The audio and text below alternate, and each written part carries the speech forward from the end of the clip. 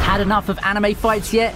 Don't leave just yet. You see, with so many blockbusters headlining the year as it draws to a close, I can't help but release another video focusing on anime fights for you to enjoy. Whether it's good animation, driven storytelling, or flat-out awesome visuals, these fights are sure to quench the fighting spirit that thirsts for battles only anime can deliver. Next time you're taking a look back at what an awesome year 2019's been, these fights will surely resurface in your mind. So without further ado, let's dive into the top anime fights of 2019.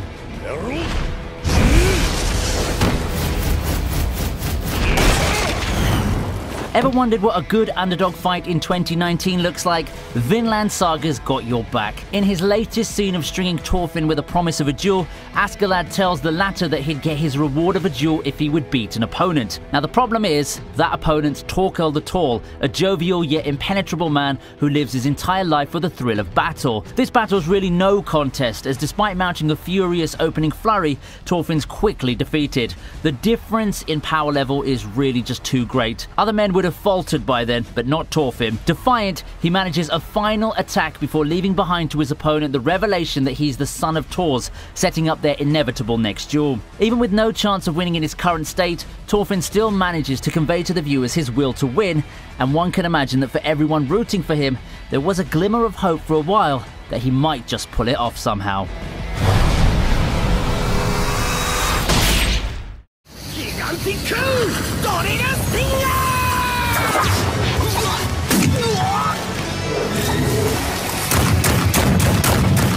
We have a hero bonanza at number 9 as Garo takes on everyone. He's not named the hero killer for nothing, and despite what anyone might think of the second season of One Punch Man, it did give us something that the first season didn't: an ensemble battle royale against arguably the best character of the series. Having established himself as more than a credible threat, Garo shows off his capabilities in this long, drawn-out rumble against multiple heroes. Using whatever means he has, he smashes, pummels, and flat-out destroys the heroes foolish enough to try to defeat him. It's a fast-paced fighting fiesta that continues the season-long build-up for our hero. In the only fashion that would do it justice, the fight ends with a setup for the fated showdown between Garo and Bang. This won't be the last that we'll see of ensemble battles. In a short while, things are only going to get bigger and better. Literally.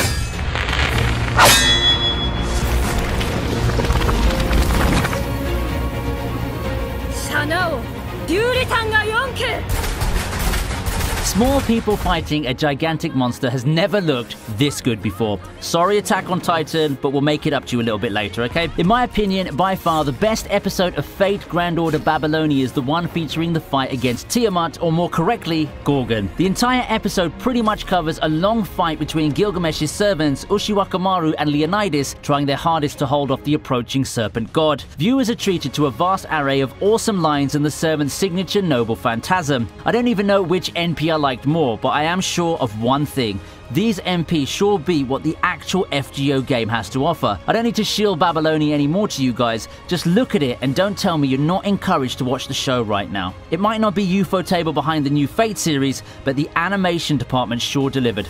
Wait, you mean it's not UFO doing Babylonia? At least we know your gacha money is being spent well. Don't worry though, we'll be seeing UFO Table on this list again in a short while.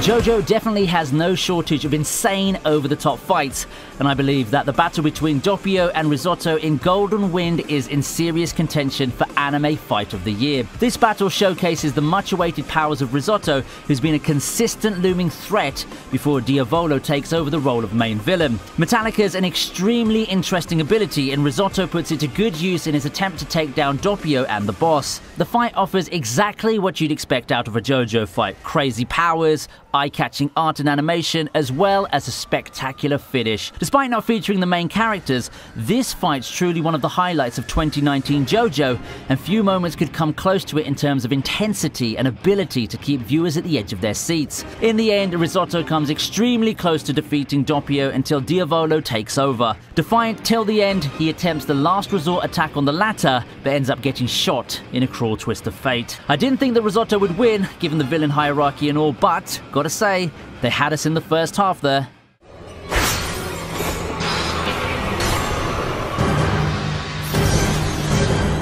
After several years into its run, Black Clover decided to give us a treat with the fight between Licht and the Magic Emperor Julius. For all the criticism that Black Clover had to suffer through its initial seasons, it certainly turned around and given us memorable fight after memorable fight as the story turns to overdrive. In 2019, one of the pivotal moments turns out to be the fight between Licht and the Magic Emperor himself, Julius. It features two top-tier fighters going at it, and through this fight we see more of Julius's character, back and forth spells and techniques, but despite Julius's arsenal of OP magic attacks, he falls against his nemesis. I had a feeling it happened watching the fight, and the trigger really did get pulled. Arguably, Julius could have won easily, but it's his humanity that proves to be the deciding factor. Perhaps things would have turned out differently had it not been Vengeance's body being used. On another note, I think that it's ironic that Julius was betrayed by his close friend and stabbed in the chest. Sounds like a historical figure with the same name, right?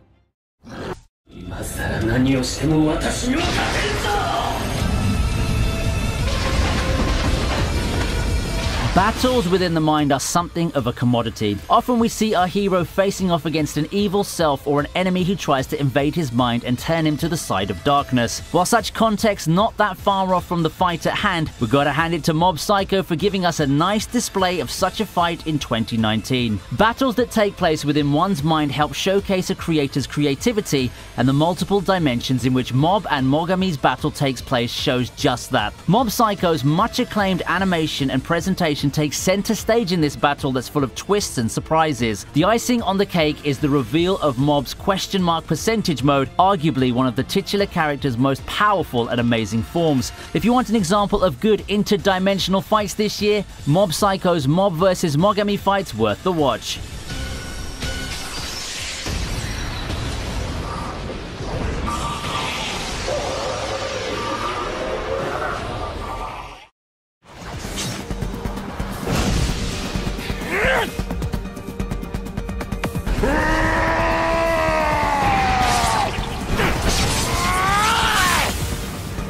With how Attack on Titan took the anime world by storm a few years into the decade, it's just right for it to close the decade with a bang, featuring a triple threat of a fight between the Survey Corps and the three most iconic titans the series has to offer. The fight you've all been waiting for is here, and it's epic. The climactic fight against the three titans features noble sacrifices, cool entrances, and high-octane action, all that you've come to expect of Attack on Titan. The studio didn't disappoint in having the awesome experience come to life in the form of anime. Levi taking the Beast Titan by himself, Armin's genius plan, and Hanji helping save the day. I can't pick my favorite moment from all the ones this thrilling gauntlet has to offer. Just as the defeat of the Titans opens up a new door to the world beyond, so does this event mark the lead-up to Attack on Titan's final season next year.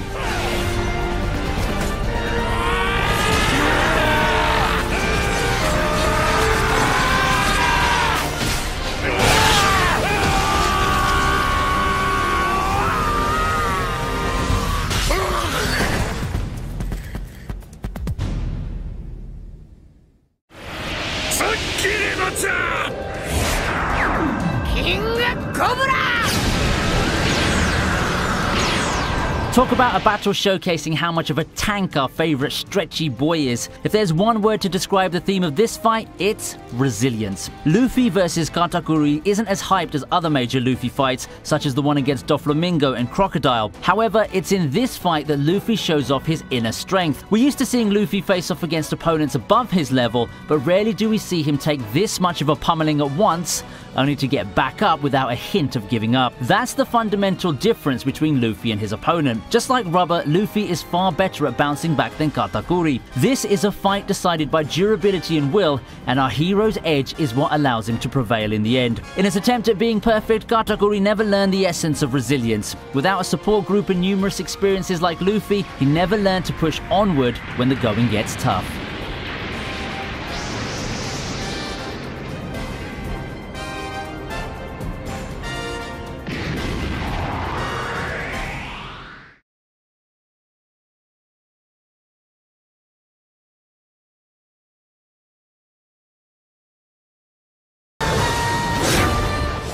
It's pretty poetic, isn't it? Did anyone expect to see the #1 fight of 2019 to come so late in the year? A little past the halfway mark of the year, and Ufotable decides to drop this bombshell of a fight on us. Leading up to this point, Demon Slayers enjoyed quite a bit of popularity, although the hype from the manga had yet to seep its way to the anime adaptation. Count on Ufotable to turn things around, as the masterfully animated and directed battle against Rui had the entire world talking about this new shonen star. Suddenly, Demon Slayers on everyone's radar, while the mass acclaim and the series memes completely took over the internet. In addition to the wonderful animation and direction, the fight also had its share of suspenseful moments, and coupled with the hair-raising soundtrack and acting, Ufotables made a winner out of an anime fight that far surpasses what the manga has to offer, a true rarity among adaptations.